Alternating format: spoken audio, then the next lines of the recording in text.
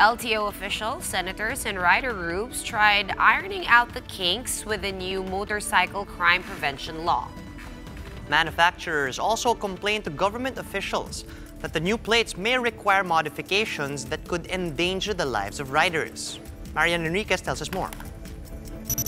This CCTV footage shows a woman walking along the streets of Sampaloc, Manila. Two men can be seen riding a motorcycle while they follow the woman. Another CCTV footage showed the same woman stopping in her tracks. Not long after, the two men suddenly snatched her phone. Such crimes brazenly committed by riding in tandem criminals are the primary reason why the Motorcycle Crime Prevention Act came to be. The new measure is meant to prevent crimes committed with the use of motorcycles. Under the law, the Land Transportation Office is tasked to require bigger and color-coded plates for easy identification. The LTO is looking to increase the size of the plates by 225 to 200 millimeters from the previous 225 by 105 millimeters. Hindi kayo sisingilin for the new. Kasi hindi pa nga nabibigay yung una sa inyo eh. Hindi kayo sisingilin. Kung meron lang karagdagan, siguro medyo minimal ito.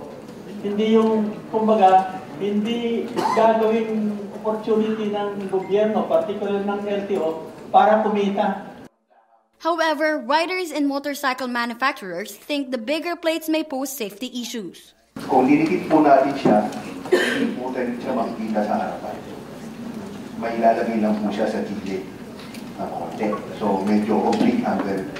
So, kung kompromiso po malagay yung decal na gano'n, ang gusto po lang namin ay pantay-pantay ang trato ng small bike at big bike.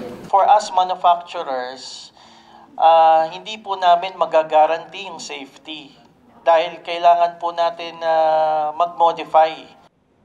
Stiffer penalties will also be imposed on motorcycle riders driving without a number plate or a readable number plate. Senator J.V. Ejercito, who is a rider himself, emphasized with the plight of motorcycle riders. Magfa-file ako ng amendment this coming May na yung medyo reasonable rates. No? Kasi medyo 50,000, parang presyo na ng motor halos yun eh. Pakiusap natin, sabi namin sa LTO na hanggat hindi tapos yung command center, muna natin to. Itong fines, implementation ng hefty fines, ipagpaliban muna natin. The senator also sought the help of riders in crafting the implementing rules and regulations of the new law. The proposed measurements of the new plates have yet to be approved. Reporting for News 5, Marian Enriquez, we are One News.